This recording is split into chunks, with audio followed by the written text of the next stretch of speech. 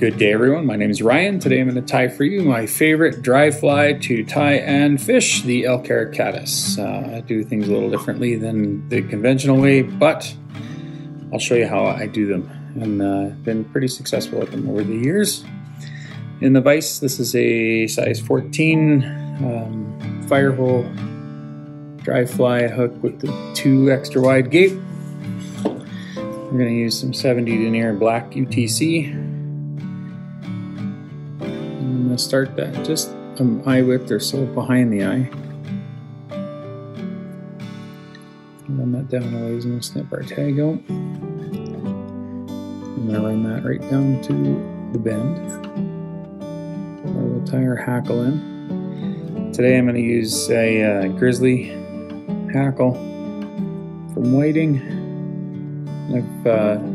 You can pluck the barbels off. I prefer to snip them with the scissors, just so it gives them a little something extra to hang on to.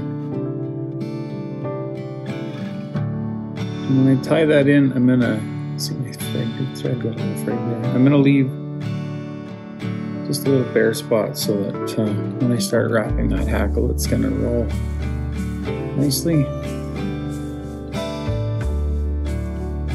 Once we have that tied in, I'm going to leave my thread at the back there. My dubbing today is some Superfine dry fly dubbing from Wapsi in brown olive.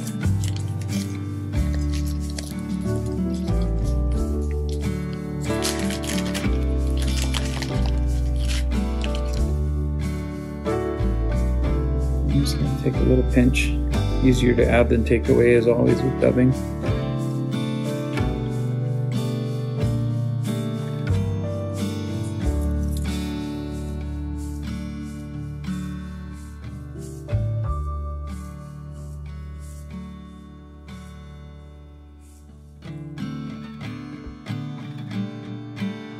Just dab a little needle on their thread there.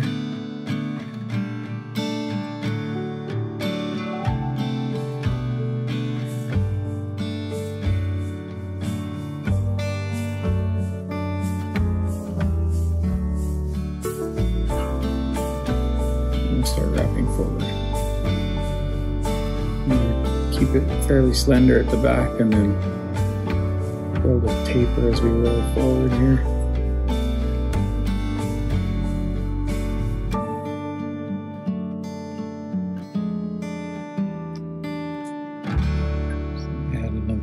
There. What I want to do is finish where I started my thread, basically. I don't like to leave too much room up the front, just I find it creates a bulky head.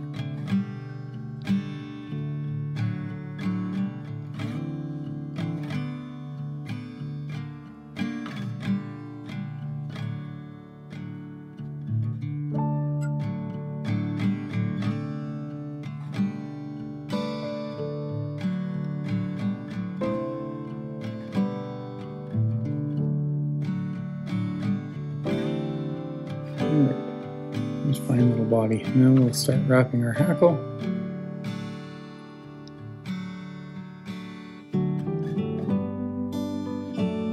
Starting at the back and then just nice even segmented wraps moving forward.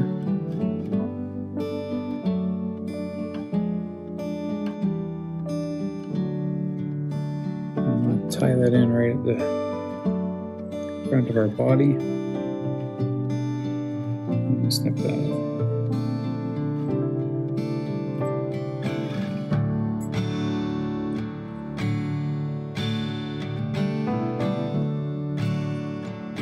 There's a few thread wraps just to clean it up a little. Now at this point, it is quite common and popular to trim the tops off so that the wing lays a little better on there. I don't do that. I don't think it makes much of a difference, personally. Yeah. Next, we're going to add our wing, and I've gone ahead of time and I've already cut my clump of hair, which I'm using some select cow elk.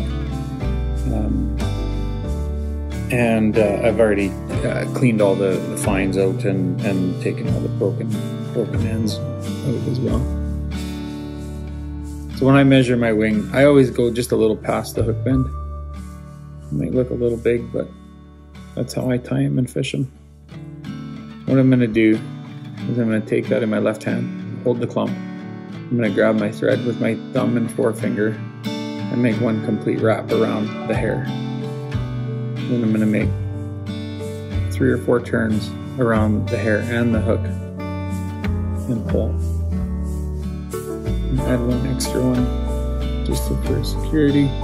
And then what I do is I grab those butts and just pull them back and run the thread through the head. And it really binds that and locks it in. And I'll put just a few wraps in the front behind the eye as a damming wraps just to kind of hold it up. Then I'll grab my whip finish tool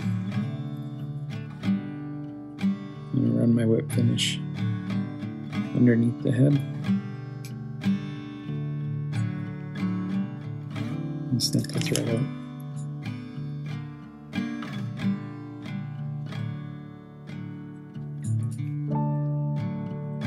Next we'll trim the head, so pull all those butts forward. Make sure everything's kind of all going the same direction here.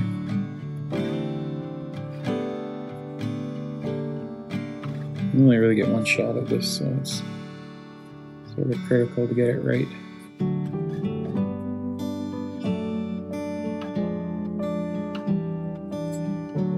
Something like that.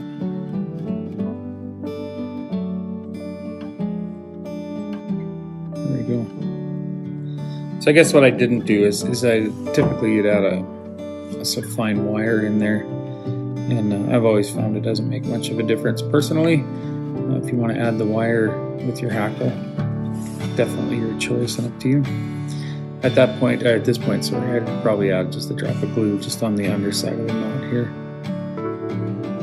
Typically, I use bone dry. I kind of like that, just a small dab of that and cure it up. I also I was taught by a fella that I really do look up to is to trim the bottom of these hackles off, and I mean, I think it really helps the pattern when you're fishing it because it will ride a little lower on the water, typically like Caddis will.